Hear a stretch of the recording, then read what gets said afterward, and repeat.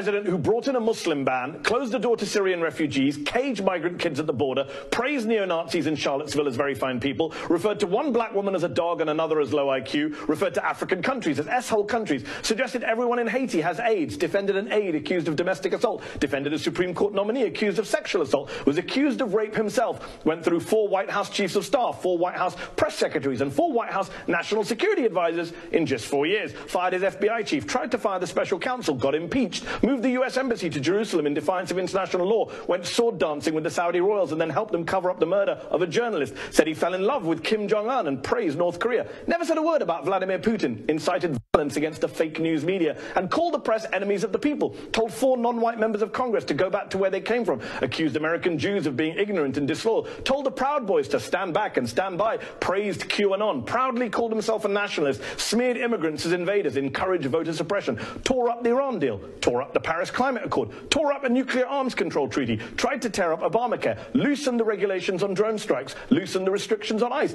got laughed at by world leaders at the UN, pardoned war criminals, compared himself to Lincoln, compared himself to Jesus, called himself the King of Israel, said he was the chosen one, mocked the existence of climate change, shut down the government for no good reason, declared a national emergency for no good reason, repeatedly violated the emoluments clause, hid a secret bank account in China, paid only $750 in federal income tax, but he refused to release his tax returns, gave trillions of dollars in tax cuts to the rich, gave us the worst unemployment number since the Great Depression, turned a blind eye to 3,000 dead in Puerto Rico, presided over nearly 250,000 dead Americans from the coronavirus, tested positive for the coronavirus himself, but carried on mocking the wearing of masks, asked if we could be injected with disinfectant, suggested Obama murdered SEAL Team 6, claimed the governor of Virginia, executed a baby, regaled the Boy Scouts with tales of orgies, asked his Department of Justice to lock up his opponents, played golf more than 250 times,